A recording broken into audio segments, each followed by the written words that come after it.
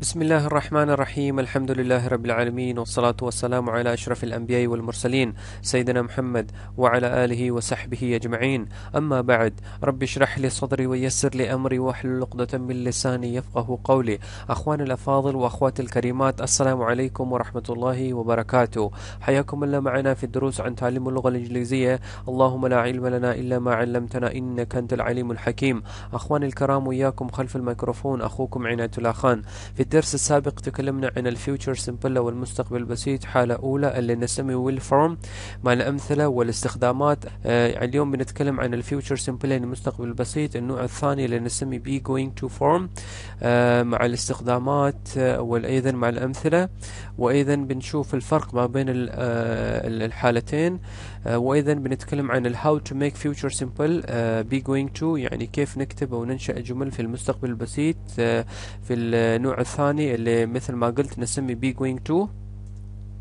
فقبل ما نبدأ الدرس أخواني الكرام، نشوف الفرق ما بين الويل وشل. ومثل ما شفنا الأفعال المساعد اللي عندنا في المستقبل البسيط will وشل. we use will and shall with I and we، يعني نستخدم الويل وشل إذا كان الفاعل يكون I أو we. الفرق ما بين الويل والشل، ما هو الفرق؟ في اللغة الإنجليزية ناس قبل كانوا يستخدمون شل، بس حاليا يعني أغلبية الناس يستخدمون الويل مع جميع الأفعال. إذا حد يستخدم شل مع الآي وي فهي بيكون صحيح. أيضا we use will with he she it singular and plural، يعني نستخدم الفعل المساعد will إذا كان الفاعل يكون he she it singular يعني مفرد أو plural يعني جمع. ونفس الشيء he she it they singular plural يعني نستخدم will مع هاي جميع. ومثل ما قلنا نستخدم will مع جميع الأفعال. future simple أخواني الكرام، مثل ما شفنا في الدرس السابق، الأبسط أو أسهل التعريف للمستقبل البسيط we use future simple to talk about something which will happen in the future God willing، يعني نستخدم المستقبل البسيط للأشياء اللي بيستوي أو إحنا يعني نتوقع اللي بيستوي في المستقبل God willing يعني إن شاء الله. فعلى سبيل المثال أو example، حذيفة will pray in the مسجد، يعني حذيفة بيصلي في المسجد. هاي النوع الأول المستقبل البسيط اللي أخذنا في الدرس السابق بالتفصيل. والنوع الثاني اللي احنا اليوم بنتكلم عن is going to، حذيفة is going to pray in the مسجد، يعني حذيفة بيصلي في المسجد. هاي جملتين أخوان الكرام تدل في المستقبل، الشيء اللي ما استوى للحين وبيستوي في المستقبل إن شاء الله. فنستخدم المستقبل البسيط للأشياء اللي نتوقع اللي بيستوي في المستقبل بإذن الله تعالى. فالحين نتكلم عن ال future simple forms أو الحالات المستقبل البسيط. ومثل ما قلنا there are two different forms of future simple، يعني هناك نوعين في المستقبل البسيط. أول حالة نسمي will form أو حالة الويل، وحالة ثانية نسمي be going to form. فشفنا أول حالة في درس السابق مع الأمثلة والاستخدامات، ومثل ما قلنا بنشوف الاستخدامات والأمثلة النوع الثاني be going to في درس اليوم. How to make affirmative sentences will form، يعني مثل ما شفنا في الدرس السابق كيف نكتب أو ننشأ جمل ثابتة في المستقبل البسيط في الحالة الويل. مثل ما شفنا أول شيء نحته ونستخدم subject، والشيء الثاني نحته ونستخدم helping أو auxiliary verb اللي عندنا will وشل، والشيء ثالث نحته ونستخدم main verb يعني فعل رئيسي وتمن أول حالة الفعل، وشيء رابع نحته ونستخدم object or ROS يعني مفعول أو rest of the sentence يعني بقية الجملة. والدرس اليوم مثل ما قلنا how to make affirmative sentences be going to form، يعني كيف نكتب أو ننشأ جمل في المستقبل البسيط في النوع الثاني be going to form.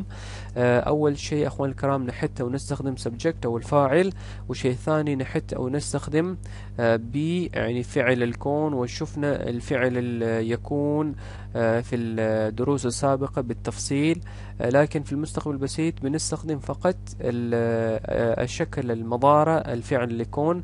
والفعل اللي يكون الشكل المضارع عندنا ثلاث حالات is و are و am، ولا حسب الاستخدام الفاعل. إذا كان الفاعل يكون he she it singular في الجملة في المستقبل البسيط فنستخدم is إذا كان الفاعل يكون you we they plural يعني جمعة فنستخدم are مال هاي الأفعال. وإذا كان الفاعل يكون I في الجملة فنستخدم am. وشيء ثالث لإنشاء الجمل في المستقبل البسيط في النوع الثاني be going to form نستخدم going to. وشيء رابع إن حتى ونستخدم main verb يعني فعل رئيسي وتبعا مثل ما قلنا أول حال الفعل. وشيء خامس object or ROS يعني مفعول أو rest of the sentence يعني بقية الجملة. والحين نشوف نفس الموضوع في الجدول للأكثر وضوح. أول شيء how to make affirmative sentences will form يعني كيف ننشأ جمل ثابتة في المستقبل البسيط في النوع الأول اللي نسميه will form. مثل ما شفنا أول شيء نحت أو نستخدم subject، وشيء ثاني helping verb أو فعل المساعد، وشيء ثالث first form of the verb يعني أول حالة الفعل، وشيء رابع object or ROS يعني مفعول أو rest of the sentence يعني بقية الجملة. المثال اللي عندنا فاطمة will help her mother يعني فاطمة بتساعد أمها. في هاي الجملة فاطمة subject أو الفاعل والفعل المساعد أو helping verb help هاي first form of the verb أو أول حالة الفعل، her mother هاي مفعول أو بقية الجملة.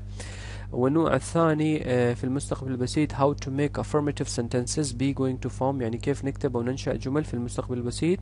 في الحالة be going to form مثل ما شفنا قبل شوية في القواعد لإنشاء هاي الجمل أول شيء نحت أو نستخدم subject أو الفاعل، وشيء ثاني نحت أشكال ال is و rm لفعل اللي يكون، وشيء ثالث نحت going to، وشيء رابع first form of the verb يعني أول حالة الفعل، وشيء خامس object or ROS يعني مفعول أو بقية الجملة. المثال اللي عندنا فاطمة is going to help her mother يعني فاطمة بتساعد أمها. هاي أخوان الكرام جملتين نفس الشيء في المعنى، لكن طبعا هناك الفرق، فبنتكلم بعد شوية عن ما هو الاختلاف ولا فرق ما بين هاي حالتين.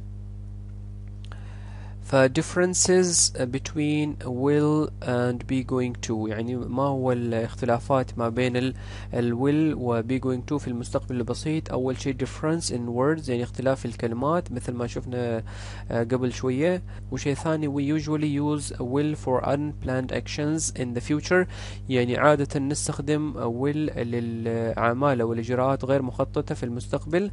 أما we usually use be going to for planned actions يعني نستخدم الحالة be going to للأفعال أو الإجراءات مخططة.